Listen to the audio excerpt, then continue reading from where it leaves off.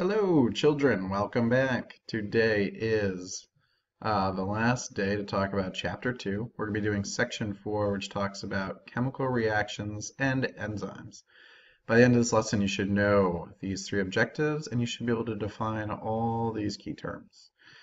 All right, so let's start talking about chemical reactions. Now, a chemical reaction is any process that changes or transforms one set of chemicals into another by changing the chemical bonds. Okay, so it's really important that we remember the bonds are what is getting changed in a chemical reaction. And we could have lots of different types of reactions. Okay, we could have ones that let out a lot of energy. We could have ones that totally change something new. This here is sulfuric acid and water. And you see it makes this new, really ugly black substance. It's letting out energy, letting out heat and water through smoke here. Okay, but a chemical reaction is anything that changes either one atom or element or compound into another by rearranging those chemical bonds. In a chemical reaction, we start with our reactants. Okay, so the two things we start with are the reactants, and we end up with the products, or two things that are new. All right, now when we have a chemical reaction, they're usually written like this. We have two products. So let's say we have sodium hydroxide, or NaOH, which is a base. Let's say we had an acid like hydrochloric acid, or HCl. We then draw an arrow, which means we have a chemical reaction. All right, so this arrow, sorry, is a chemical reaction. And we're going to get two new compounds. We're no longer going to have sodium hydroxide and hydrochloric acid. We are going to get NaCl, which is salt, and we're going to get H2O. All right, so in this chemical reaction right here, right, we start with two reactants, sodium hydroxide and hydrochloric acid. We have a chemical reaction that happens here, and we get two new products. So whenever you see an arrow, you know it's a chemical reaction. All right. Now, chemical reactions are very important for us in biology because it's all about energy changes. And as we know, life needs energy. We need energy to survive. Okay, so this is really one of the most important things to take here is that chemical bonds, so the bonds between atoms to create a compound, represent energy. So chemical bonds are made of energy. It takes energy to make bonds, and when we break bonds, we release energy. Okay, and a great way of thinking about that is how we have life on Earth, right? There's two forms of chemical bonds and energy that we use in life. The first one is plants do a process called photosynthesis. Okay, so plants do photosynthesis. They use the energy from the sun, okay, and they take that energy and make chemical bonds in the form of sugar, right? So again, those chemical bonds are energy. In photosynthesis, we go from sun energy to sugar. Okay, and the other process we talk about is cell respiration. Okay, and in cell respiration, things like animals, we do it, right? Plants do it. We take food energy that plants make, so like this yummy, yummy cheeseburger, all right? And we take that food energy, we eat it, we break it down into nutrients, where we use our muscles and we use brain, we use that energy in us, all right? So the other one is cell respiration, where we take food energy and we break those bonds into useful cellular energy, okay? That's also the process called metabolism. So aside from knowing that chemical bonds contain energy, and when we break those bonds, we release energy, we have to put energy in to make new bonds, it's important to know that chemical reactions that release energy are usually occur on their own, right? If you light a piece of wood on fire, or a stack of homework on fire, those papers are going to eventually catch fire and go out of control, right? That energy is going to go on its own. Sometimes chemical reactions have to absorb energy, okay? And they're not going to occur unless we give it that energy. So photosynthesis, like, right? Plants are not going to make sugar if you hide them in a closet. They're going to die because they won't have sun, they can't do photosynthesis. So again, usually chemical reactions that release energy will do the reaction on their own. Whereas chemical reactions that absorb energy, they need a source of energy, so like plants and the sun. And this kind of brings us to our first key term called activation energy. Okay, and the activation energy is the energy that's needed to get a reaction started, right? And we can think about this because it's got the word activate in it, which means to start, okay? So all reactions have some sort of activation energy, or energy that we have to put in to get it started. We can think about activation energy of, again, if we go back to lighting your homework on fire, right? It's not going to spontaneously combust. What we need to do is we need to get a match or a lighter, hopefully a match that works, and you're going to give it a little bit of energy by lighting it with a match, and that's going to start. Eventually, it will do it on its own, right? We don't need to have a match there the whole time. So all types of reactions are going to have some sort of activation energy or energy to get it started. We have basically two types of reactions that we're going to talk about. The first one is energy absorbing reactions, or endothermic. Okay, so endothermic reactions absorb energy, and we have energy releasing, or exothermic reactions. Okay, exothermic release, endothermic take in energy. Right, the prefix endo we think about going in, and exo, right, like an exit, we think about energy going out. Now, if you notice down here, these two graphs, right, we'll start with endothermic first. We have energy on the y-axis and time, or the course of reaction, on the y. And if you notice, right, we start down here. Our reactants have a certain amount of energy stored in their bonds. So that energy is stored there. And then products have a certain amount of energy, okay? And if you notice, in an endothermic reaction, or a reaction is going to take in energy, the products are higher than the reactants, right?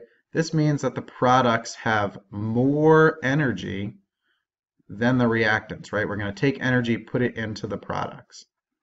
So the products have more energy than the reactants, which is different than exothermic, where energy gets put out, right? If we notice here, the reactants are higher up on the graph, so they have more energy than the products, okay? An example of this of an exothermic would, again, be lighting your homework on fire. Paper has a certain amount of energy, but it's kind of just sitting there, right? After we light it on fire, it lets out all this heat, right? So we have to put a little bit of energy in there to get it started and match, and it lets out all this heat.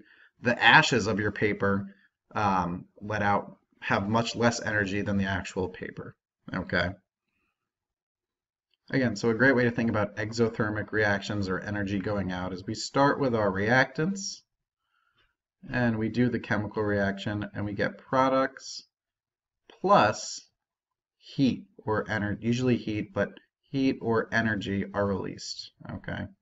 Exothermic energy goes out.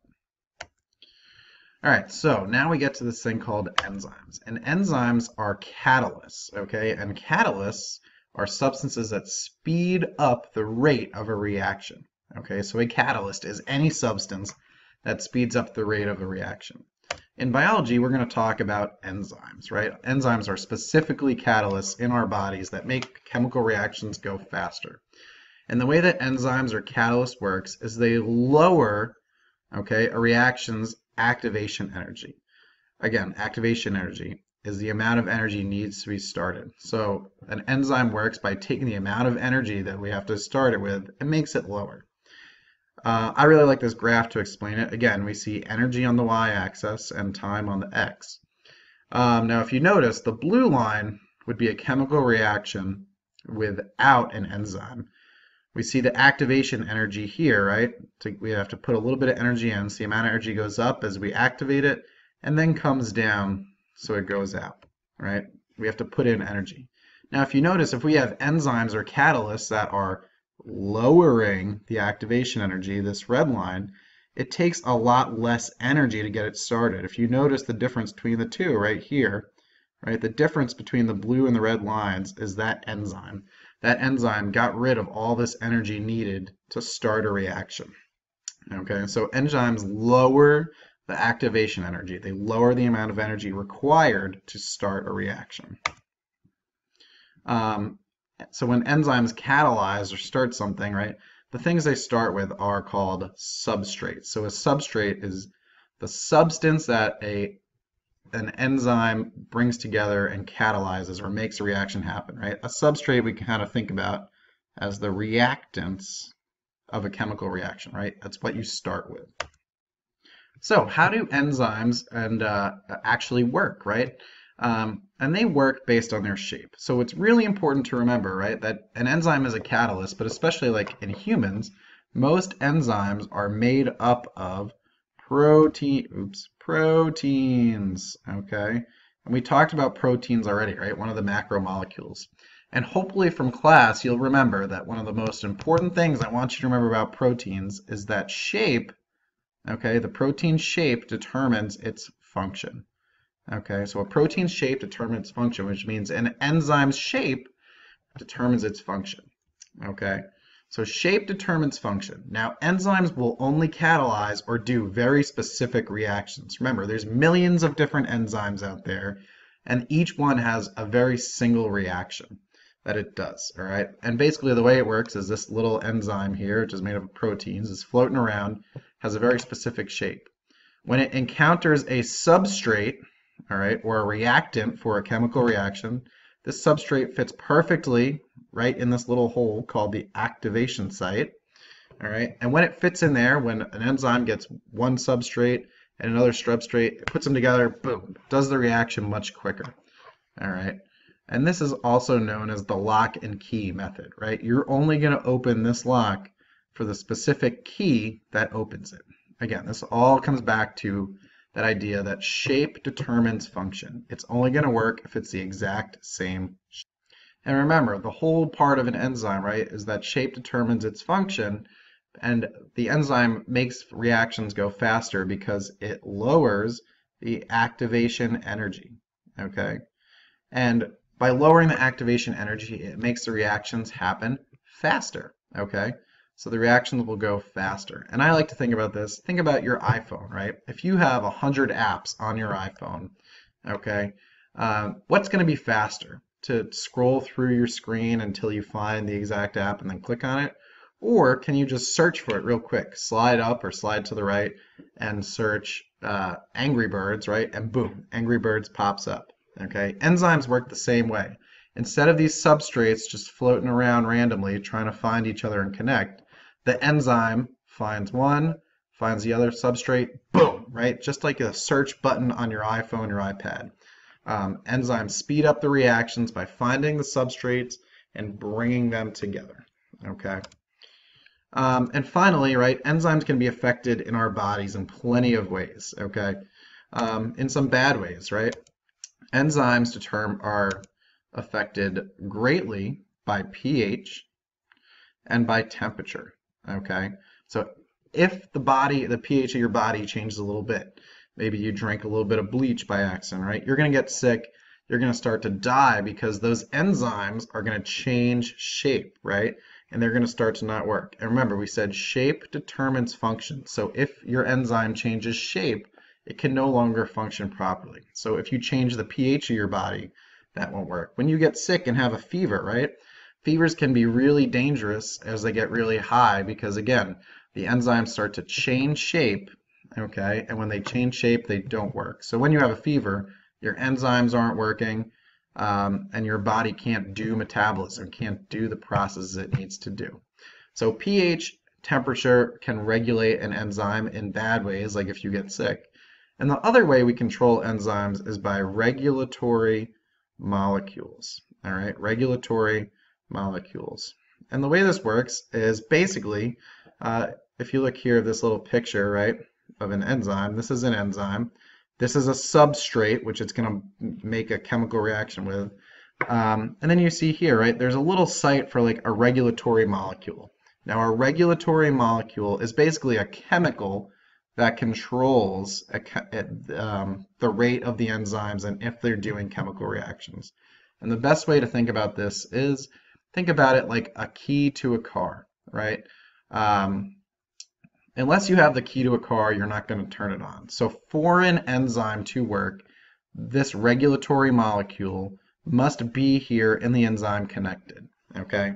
It's like if you're going to go drive your mom's car, you need to have that key to turn the car on. When your body doesn't want to do reactions and it doesn't want to use enzymes, it takes away these regulatory molecules and then the enzymes won't function. So again, it's like a key to a car. All right, that's the end for this lesson. So I would go back, watch this video once or twice more, review, make sure you know all the key terms and questions.